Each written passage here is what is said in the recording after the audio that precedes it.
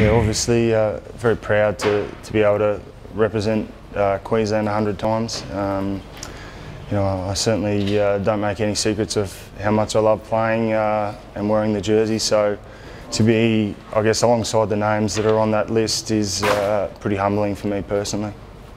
Yeah, there's use the old cliche. There's a lot of blood, sweat, and tears that have gone to getting me here. You know, a lot of hard work and a lot of time spent away from the pitch. Unfortunately, with injuries at times. So I guess that adds to the occasion and adds to where I've got to, because it hasn't been easy for me personally, obviously, with some pretty nasty injuries. So I'm glad I'm on the other side of that, and I'm very humbled to be able to reach 100 Queensland caps. Favourite moment would probably be the 2011 Super Rugby final. I can't hide that. That was a moment that I'll never forget, for as long as I live, let alone play for Queensland. That was just the whole atmosphere and the way it unfolded. It was almost like a script.